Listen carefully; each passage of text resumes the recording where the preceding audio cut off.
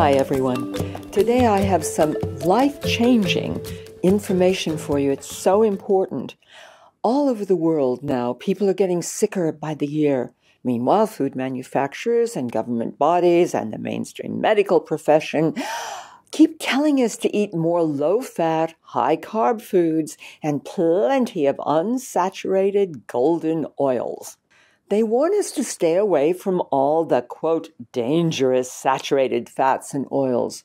So what do? Well, we go on buying convenience foods riddled with carbs and sugars, believing that we're doing the right thing to protect ourselves from heart disease and cancer and diabetes and mounting degenerative diseases that plague the Western world.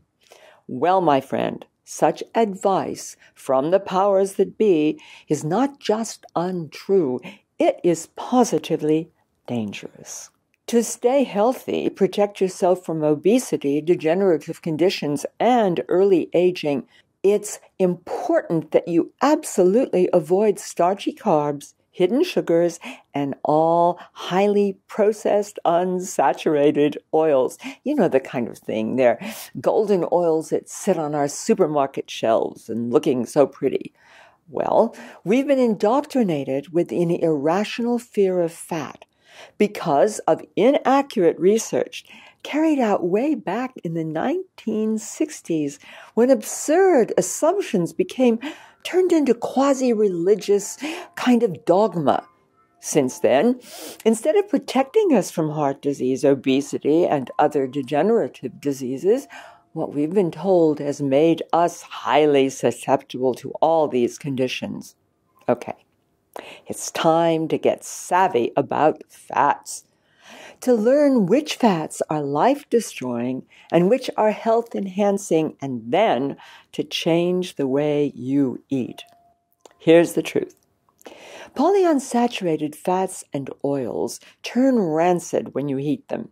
They turn into kind of health-destroying sources of free radicals that do your body great harm. What do? Well, they attack cells, and they even damage DNA. Recent, reliable scientific studies show a definite connection between consumption of these golden polyunsaturated oils and the development of cancer, as well as heart disease and many other illnesses. So, avoid these oils at all costs. What are they? Safflower, corn, sunflower, soybean, cottonseed. They are badly processed, and they're often full of dangerous chemicals.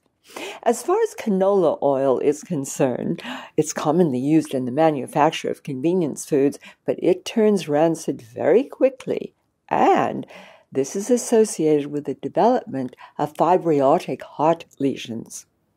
And very few people are even aware of this. Now, the oils and fats you want to eat to look after your health and stay lean are these: butter from grass-fed animals, tropical oils such as coconut oil, and by the way, coconut oil is great for cooking, extra virgin olive oil, and that's ideal for salad dressings. These are quality fats, and when you eat them on your own or together with protein but without an abundance of starchy carbohydrates and sugars, they alleviate your hunger. They act as a great source of energy throughout the day. Eating too little of these good fats can lead to an experience, I don't know whether you've had this or not, but I know I have, and a lot of other people have too, where you sit down to a meal, and no matter how much you eat, you still end up craving more food at the end of it. Does that sound familiar? Now, these natural fats let you know when your body is satisfied. They also help balance hormones while significantly enhancing how you look and feel. Meanwhile, back to the supermarket. Low-fat foods fill our shelves, attracting ignorant customers who are trying to be good and eat what they've been told to eat. Manufactured convenience foods have become a roaring financial success story for food manufacturers.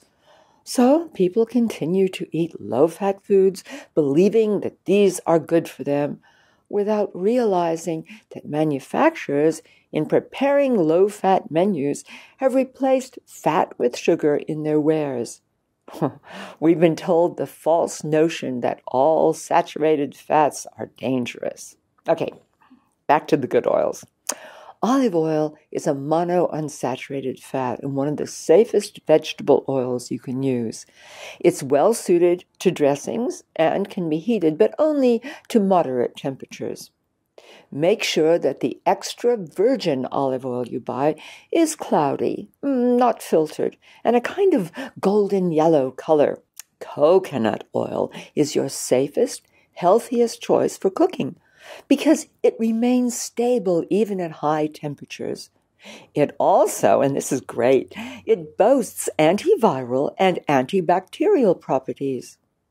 The other good and usually forgotten saturated fats is butter, but only butter from cows who have been grazed on green grass for at least part of their life.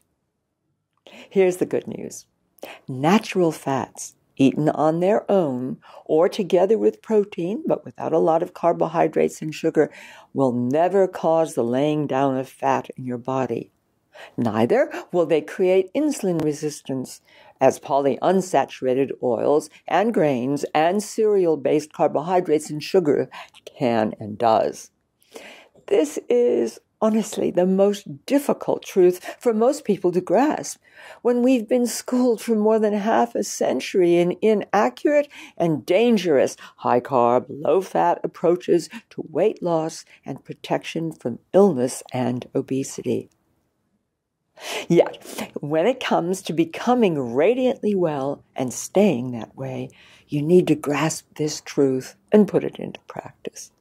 Oh yeah, one more thing. Be sure also to take a top-quality omega-3 supplement every day. See below for my recommendations. And from this moment on, eat lots of good fats and thrive. You will love the way it makes you look and feel.